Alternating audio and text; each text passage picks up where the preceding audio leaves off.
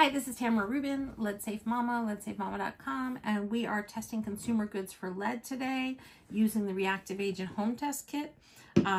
We showed several other items today that even though they were really high lead levels when using XRF technology to test them, they did not test positive using the reactive agent home test kit. And you can find those videos on our YouTube channel. And one thing I wanted to emphasize is that these home test kits, any kind of home test kit, only works on some consumer goods, not all. Now, each of these items that we're showing today are written up on the Lead Safe Mama website. This one is written up, it's a vintage blue Pyrex brand. Let me just double check that. Yeah, it's Pyrex. Can you see the logo on that? I can try to, yeah. Mm-hmm.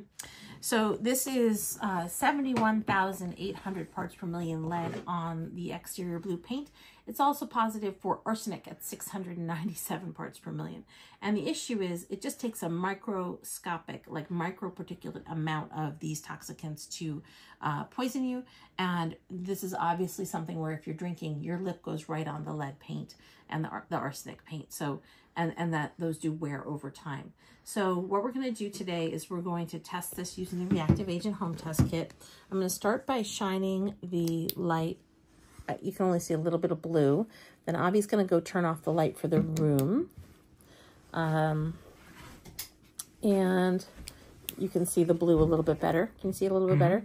And the interesting thing is you can also see where the paint's worn, which is, you know, alarming in a lot of levels. So because this is a vintage Pyrex piece, and because it tests positive for 71,800 parts per million lead in the paint, I expect it probably will react with the reactive agent home test kit, but I haven't tested this in using that kit, so we'll see in just a minute. The other thing I want to reiterate is that anything 90 parts per million lead and up is an unsafe level of lead in the paint glazer coating if that item is intended for use by children. When this was made, there was not a regulatory standard for lead paint on dishware. And this is significantly higher. It's closer to 90,000 than 90. It's 71,000. All right, so we're going to spray the reactive agent home test kit solution, and we're going to let it sit for a minute, and then we're going to shine the light. And if it's fluorescing bright green, that means it's a high level of lead. And it's interesting because this whole paint, all of this paint is lead, but it's only testing positive in little speckles.